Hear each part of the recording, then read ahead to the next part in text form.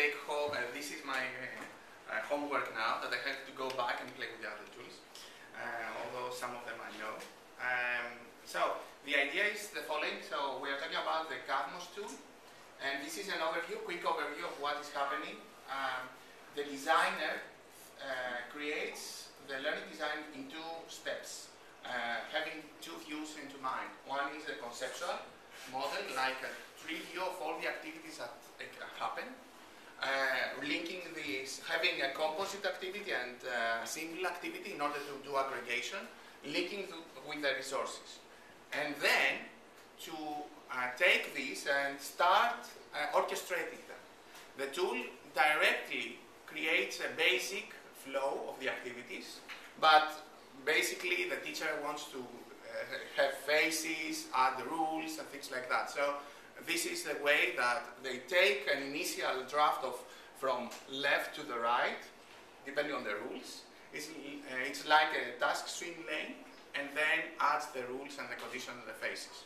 So this is the way. So in this way, with the same set of activities, we can have different views and different orchestrations. That's the basic idea of the tool. So I will skip. This is the URL, so you can download it of that. And this is a PhD of my student, Mary Katsamani.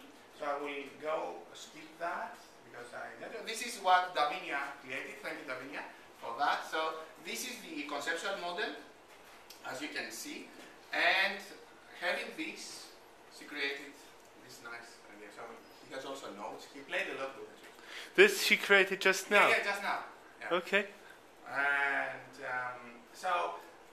the lesson learned that we have to play a lot with the typology of learning activities in order to, because we have a typology taken, extracted from dialogue class, but still, it was a huge, a huge list of types. We reduced it, and then we find out with Yannis, for example, that we need some extra, and also with Davinia. So it is that. The other is that we need some kind of pedagogical rules, a typology, so that instead of teacher writes the rules, to fill in the gap between design and enactment. We said about that, and I will tell you the new version which is coming in December, and also some more guidance, because, for example, Yannis tried to do the pyramid, and he was thinking how to put everything there.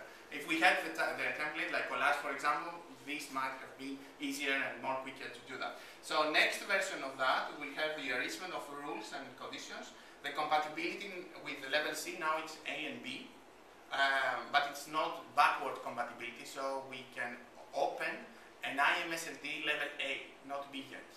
However, this allows us more for interoperability.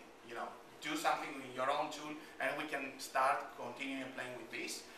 To add design patterns as templates, and the enactment interoperability with Moodle. We have it ready, but we have not tested yet, so this is why you didn't try that out. So that's it. Okay, great. Any comments from Davinia and Yannis? You are using the tool, right? So any comments from the user perspective? I think it's very helpful to have the two views, the conceptual model and then the learning flow model, and that by configuring properties in the conceptual model, you automatically get aspects of the learning flow that you keep, that you can detail further in the learning flow.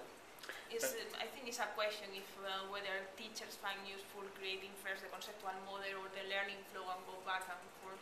Is something to explore. But I think it's promising. Yes. Yeah.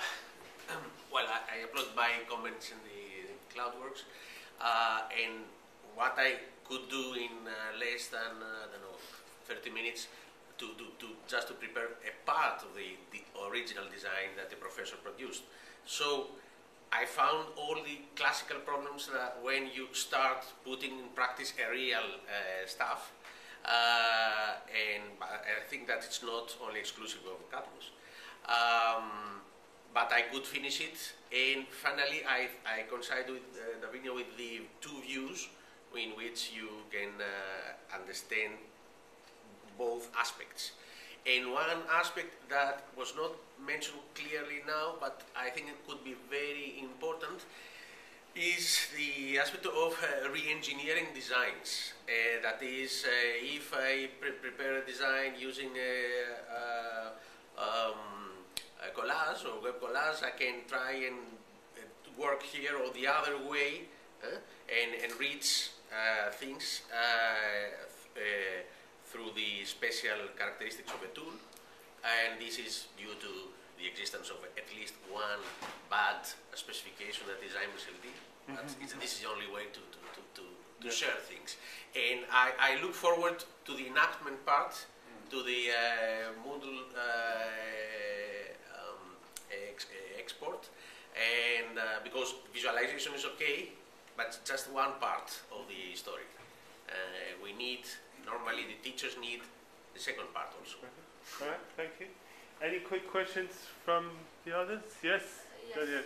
I see that you follow the tradition from Greek people about IMS-LD. Your visual tool looks great, as usual, so this is really good.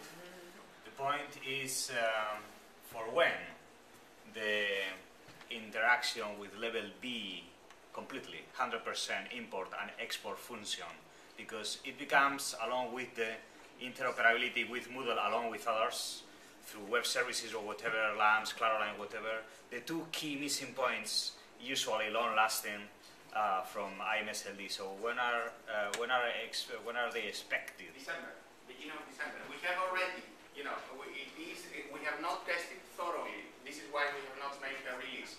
But import of IMS-LD Level A is ready. Export IMS-LD A and B is ready and checked. So now we have the level C. This is why we need the roles and typology and conditions about that. So this is what we are playing now. And so beginning of December, you will, if you download and we have your mails. Anyway, so you will listen about that. So this is the plan. However, I have to add that now, with this experiment, we realize that we have to make it a web-based tool, or a version for Mac, and this is also in the roadmap.